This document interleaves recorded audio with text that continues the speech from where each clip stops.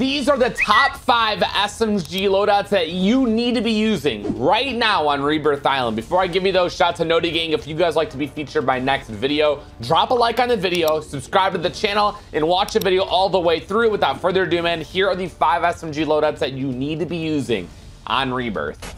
Starting off, we got the MP40. I know everyone loves this thing, super easy to use, so here's my setup that I believe you need to be using in Rebirth. Starting off, we got the recoil booster, increase in fire rate, leads to a faster time to kill. With the barrel, we have the short barrel. This is the new meta barrel to be using. The Crossing 317 just ain't it no more. You get damage range and limb damage, basically just making the MP40 stronger. For the optic, there's 2 ways of going with it. You could rock the slate reflector, or you could rock the Krosnick ISO 1M. I personally like the iron sight, so I'm just gonna go ahead and rock that again. You could rock the slate reflector, there's nothing wrong with that. For the stock, we got the Krosnick 33M folding. For an increase in mobility, we get sprint to fire speed and movement speed. You just feel lighter on your feet. For my underbarrel, we have on the M1941 hand stop for recoil control to make this weapon as accurate as possible. The magazine, we got the 7.62 Grenko 45 round mag, more recoil control. This thing's a laser beam when you have this and the hand stop on. We get another increase in fire rate, so the TTK is through the roof with the recoil booster, fire rate increase on this, and our barrel that makes your weapon stronger, so you can only imagine how powerful it is. And we get even more mobility with the movement speed and ADS speed.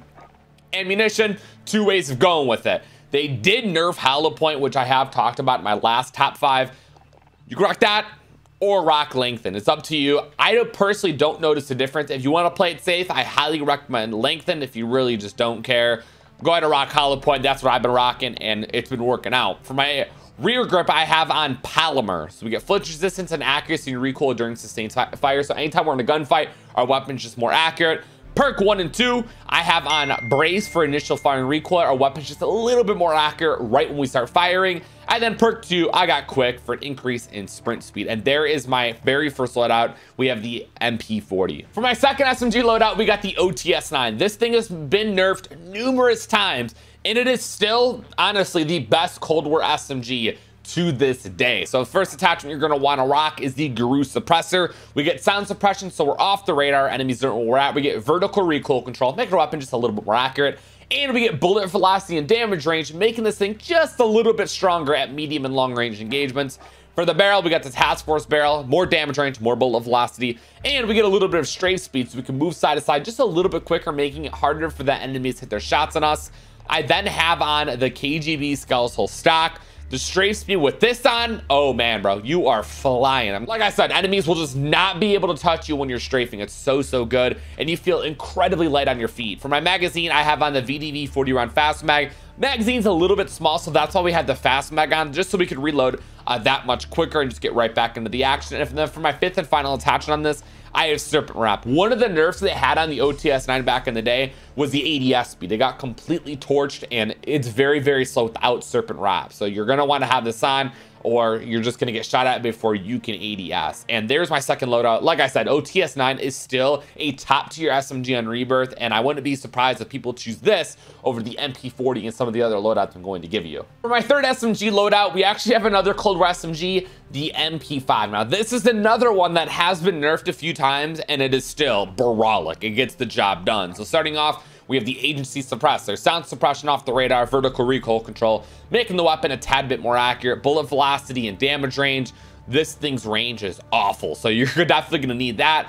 For the barrel, we ain't rocking the barrel. That's the good thing about this. I think a lot of the barrels just kind of slow you down or mess the recoil control up, so don't even worry about throwing one on. For the laser, we have the Tiger Team Spotlight, movement speed and aim walking movement speed.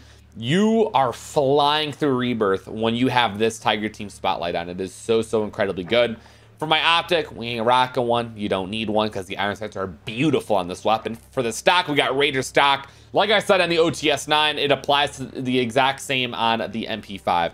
You're strafing incredibly quick. Again, it just makes it hard for the enemies to shoot at you, and you usually just win the gunfight almost all the time when you use that strafe speed to your advantage.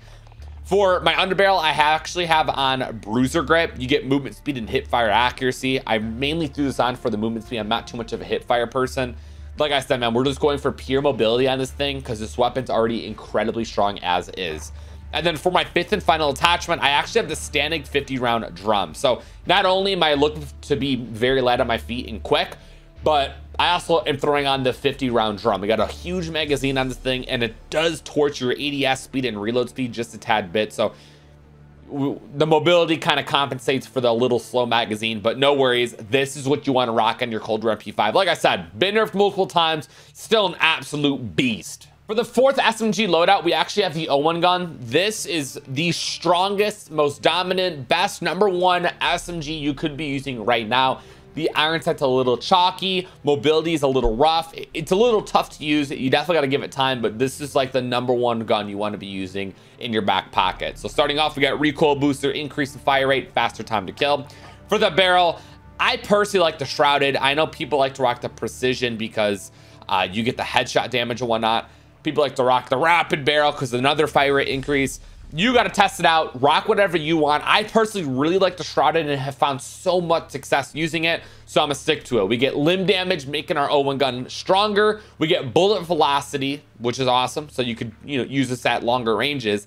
And what I like best about this is less damage fall off at long range. So I mean, it kind of speaks for itself. That's why I like this barrel so much, is because it maintains the power of the Owen gun at medium and long range engagements very well. I mean, you're outgunning some ARs at certain gunfights. It's unbelievable. So highly recommend the shrouded barrel. For the optic, there's 2 ways of going. You could do the Nightart model, which I personally really like, or you could do the slate reflector. That's the optic that's actually on the floor loot Owen gun.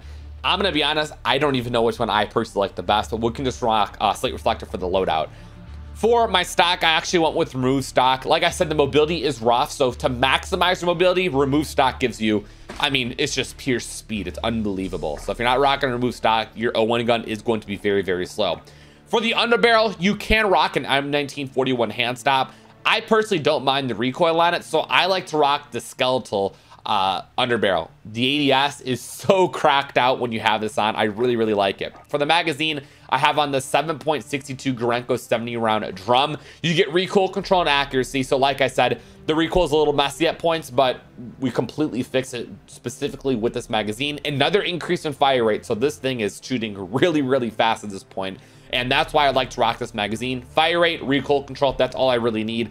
Yeah, the damage is a little rough, the bullet velocity and range, but keep in mind we had that barrel on that has less damage fall off at long ranges. Now for the ammunition, like I said, hollow point has been nerfed, and I do use this at medium ranges quite a bit, so I think lengthen's gonna be my best friend and the best option over hollow point. Again, the hollow point got completely torched. I don't recommend using it unless you're using an SMG that's mainly used for up close. Now for my rear grip, I love to run polymer, same as the MP40. I mean, you just gotta rock it. Perk 1 and 2, I have on acrobatic. We get movement speed and sprinting move speed, and then perk 2 I got on quick. Like I said, the mobility is completely like cracked out when you have on the remove stock and then the 2 speed perks, which is really, really good. Give this a go for yourselves. Again, this is the best SMG right now on Rebirth Island. And for my 5th and final SMG loadout, we got the MP7. Come on, I had to include a Modern Warfare weapon, and this is my personal favorite. It is so, so good.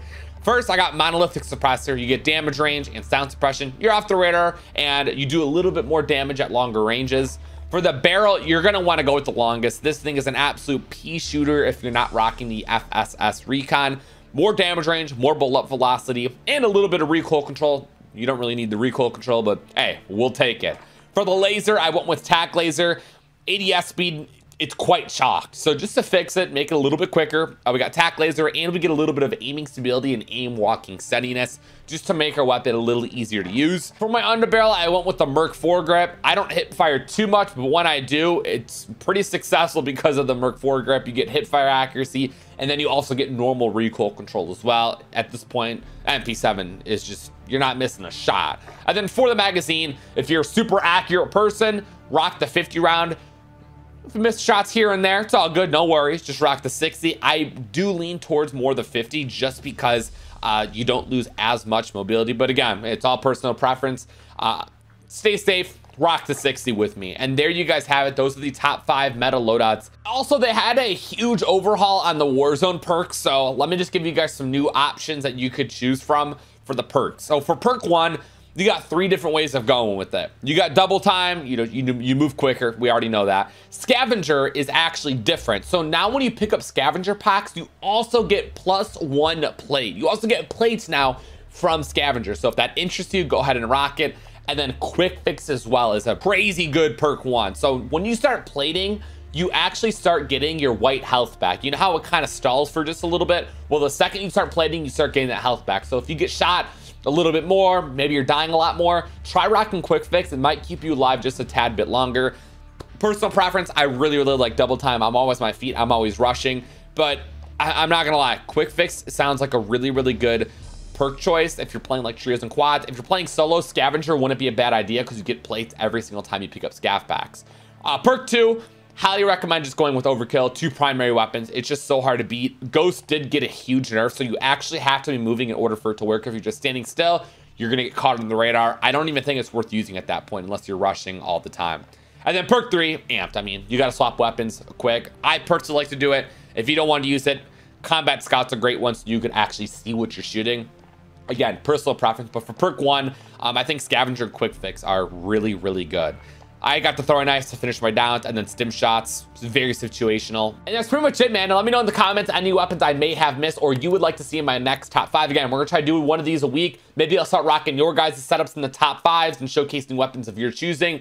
Other than that, you guys all stay safe, have a great day, and I'll catch you guys in the next video. Peace.